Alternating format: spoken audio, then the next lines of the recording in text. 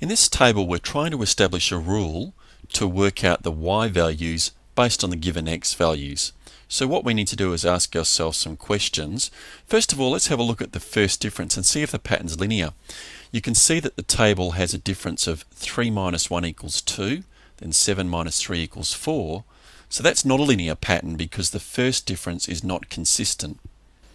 Now let's have a look at the second difference, which is basically the difference of the first differences. 4 minus 2 is 2, 6 minus 4 is 2, so that is consistent, and we can say that it's a quadratic pattern. So a constant second difference gives us a quadratic pattern.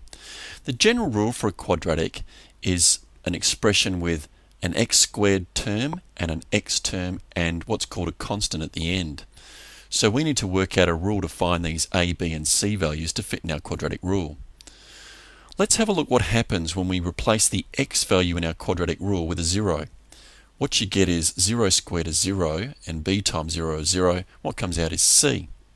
Let's have a look what happens when we put a 1 in there. When you have 1 squared you get a, 1 times b is b, so we get a plus b plus c. When we put a 2 where the x is, we get 2 squared is 4, 2 times b is 2b, and we end up getting 4a plus 2b plus c. Putting a 3 where the x is, we get 3 squared is 9 and 3 times b is 3b, so we get 9a plus 3b plus c. So all of the y values that we can see in our table have come about by putting values for x of 0, 1, 2 and 3 into the general rule. To work out the first difference in these algebraic expressions, we go a plus b plus c minus c. In other words, we're working out the differences when x is 0 and x is 1. And that gives us a plus b. The c's are eliminated. Let's see what happens when we work out the next difference. We can see that 4a minus a gives 3a, 2b minus b gives b, and the c's once again are eliminated. The next difference is 5a plus b, because 9a minus 4a is 5a, 3b take 2b is b, and once again the c's are eliminated. Let's have a look at the second differences, which are the differences of the first difference values. 3a minus a is 2a, and the b's are eliminated. 5a minus 3a also gives 2a, and once again the b's are eliminated. So we have a constant second difference, which is what we expected for a quadratic rule. We can match these algebraic differences up to our differences in our actual table at the beginning of this problem.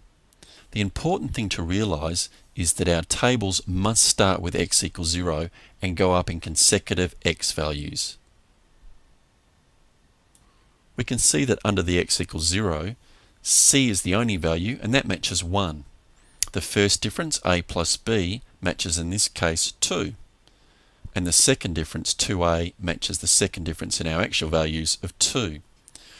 Algebraically, that gives us c equals 1, a plus b equals 2, and 2a is equal to 2. We can solve this algebraically. If 2a equals 2, that means that a equals 1, and we can sub that back into the equation above that and say that if a plus b equals 2, b must also be 1 to give us 1 plus 1 is 2. So our general rule, given that a, b and c in this case are all equal to 1, gives us an equation of y equals 1x squared plus 1x plus 1, or to make it simpler, y equals x squared plus x plus 1.